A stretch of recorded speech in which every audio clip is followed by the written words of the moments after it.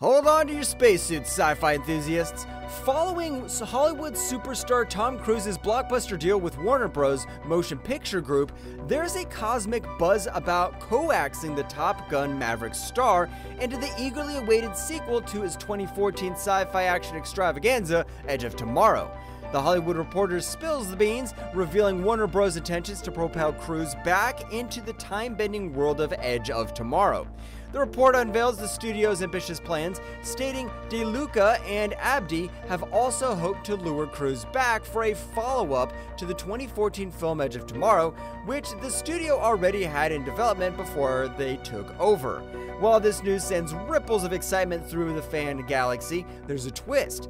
Cruise's jam-packed schedule with the latest Mission Impossible will keep him busy until May 2025. However, the prospect of Edge of Tomorrow 2 remains a tantalizing promise, even if it's nestled in the cinematic cosmos' distant future. This revelation is music to the ears of sci-fi and action aficionados, igniting hopes for another adrenaline-pumping journey through time and battlesuits. The stage is set, and co-star Emily Blunt's enthusiasm mirrors the collective excitement, fueling the anticipation of what promises to be an intergalactic cinematic spectacle.